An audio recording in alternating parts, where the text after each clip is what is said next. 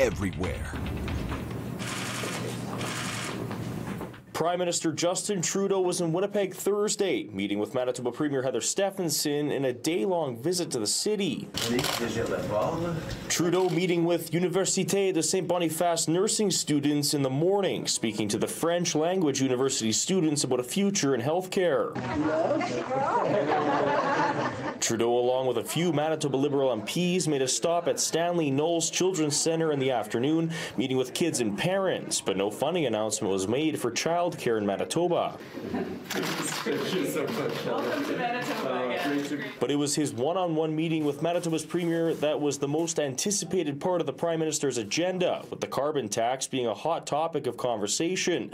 Trudeau told reporters that some premiers aren't being honest about the impact of Ottawa's carbon tax on average families. In the places like Manitoba, where the federal price on pollution applies, average families get more money back from the price on pollution than the extra price on pollution costs them. Families deserve to get more money in their pockets at a time when we're facing challenges around affordability. Stefanson has called on the feds to temporarily suspend the carbon tax in order to help people deal with rising inflation, even sending a joint letter with Alberta Premier Jason Kenney and Saskatchewan Scott Moe earlier in the year.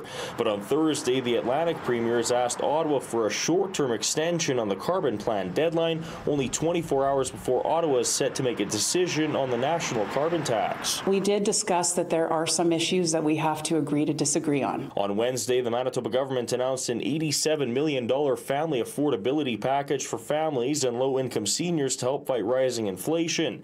In the half-hour meeting with Trudeau, Stefanson says she urged the federal government not to take money out of Manitobans' pockets. We've asked for a pause on this. We will continue to ask for a pause.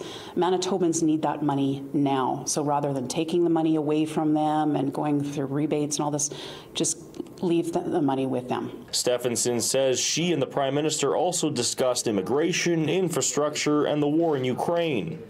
In Winnipeg, Karpa City News.